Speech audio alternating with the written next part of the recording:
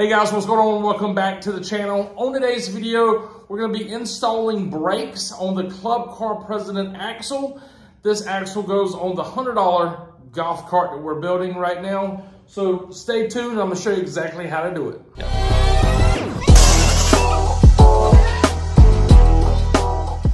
All right, so the last video we uploaded, we were able to replace the bearing and the seal in the axle here, the outer axle bearings. I put it back in place and all that, that's good. So in order to put the brakes on, I went ahead and pulled the C-clip out of the axle housing there. We need to work on this about putting brakes on. Once the brakes are applied, the brake cable is pulling this little lever forward. Now what happens when this lever is pulled forward, on the inside of the brake drum here, this part here rocks outward, kind of like a seesaw. Watch this. See how that works? Pretty simple. This is called an adjuster, an auto adjuster. It's pretty cool. So see how the teeth are facing one way? On the opposite side of the rear end, the teeth are facing the opposite way. And you have a screw in here. So when we turn it to the right, we're tightening it up. This auto adjuster fits into this little slot here. There's going to be a washer that fits over this right here before it goes into place. So what happens is, once you press on the brake pedal and you pull that lever towards the golf cart, so once you press on the brake pedal, this is pushing that little gear out. Now when you push that little gear out, what happens is, this screw here is on the bottom of the brake shoe. And what it does is it pushes the brake shoe away. So as the pad wears down, this right here is pressed outward, okay, allowing you to stop better each and every time. Basically what we're doing here is I took some red Scotch-Brite pad, or I started with it already. I'm cleaning 6 different spots. Got a spot here, and a spot there. We got a spot on this side here, in the middle, and on the top. Now each one of these spots are about 1 inch long.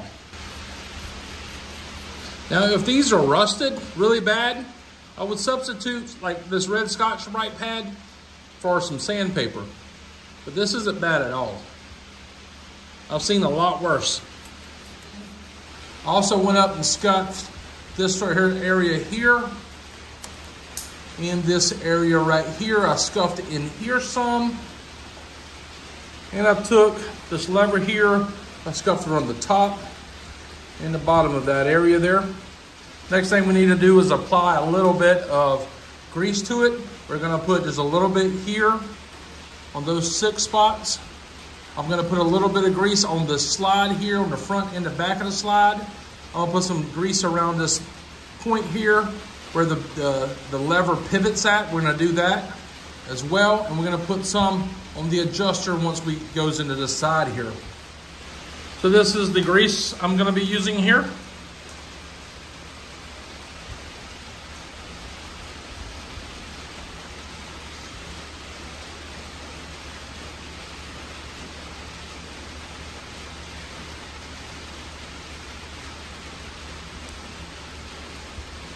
That's actually probably too much on those 2 spots there, but I want to make sure there's enough.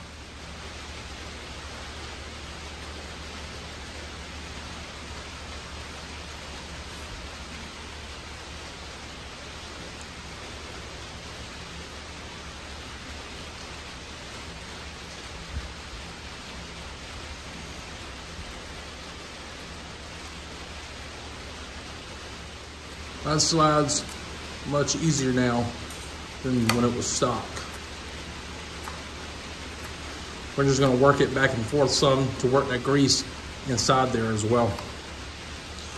Now before I put the adjuster in place, I like to reset it, put it all the way back down to you know, where it probably was factory, or the lowest setting like this right here. Not too tight. I did wipe a little bit of grease on there. Don't forget to put your washer on it before you slide it into place. All right, so my hands feel just a little, I feel like there's a little bit of grease on my hands. So with that being said, I went and got me some new gloves to put on before we start handling the brake shoes. You definitely don't want to get any kind of grease onto the brake shoes. So be sure to put on some new gloves at this step or to wash your hands properly. So I'll start off by saying there's a proper way to put the brake shoes on. There's a proper orientation. This is the proper orientation.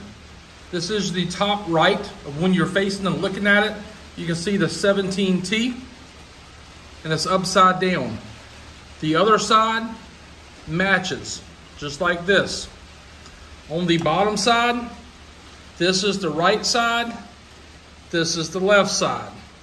It's going to go on just like that. We bought all new brake components from Amazon, and I'll place links to everything in the description below that I used.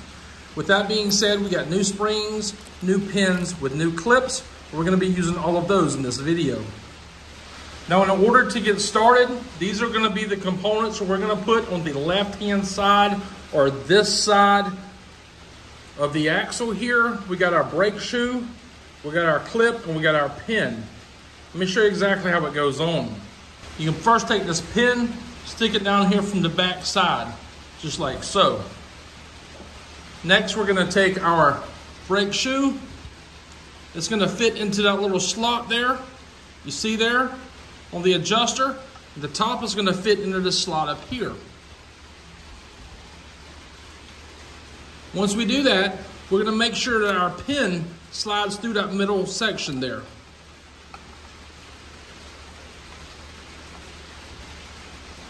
The next thing that's going to go on is the clip. This pretty much holds everything in place. Now, so you can take the clip, compress it, the pin is going to come straight out. We're going to have to turn the pin, and the clip is going to hold the pin.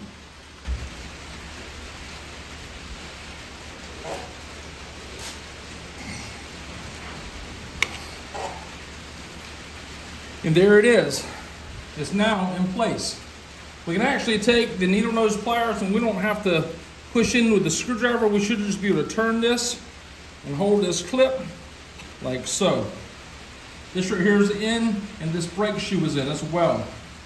Now, in order to put the other shoe where it goes to and hold it in place where we're trying to put the pin in place, we're going to go ahead and attach the springs to both of these brake shoes. This is going to be the top spring, and it's going to go in from the outside like so. This is going to be the bottom spring. And this is how it's going to go on right here. The bottom's going to slide into place like so, and the top is going to go to the other spring there.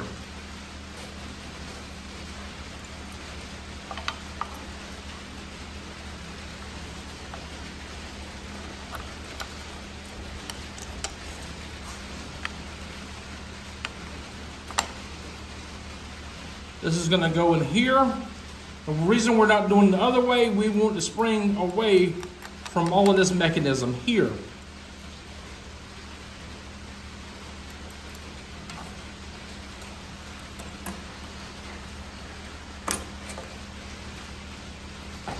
Now the springs are both on. Now we did this right here so we can go ahead and put the pin and the clip in last right here, so we don't have to hold this in place while we're fighting the clip. So the brakes are now installed. All right, the next step to do is to place the axle back into place here.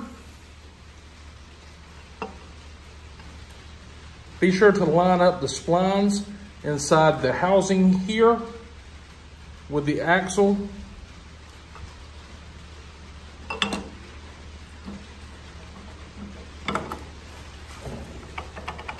You can see here it's not wanting to go all the way in place. I guess you could take a hammer and tap on this right here. I'm going to take the air chisel and drive it in like that.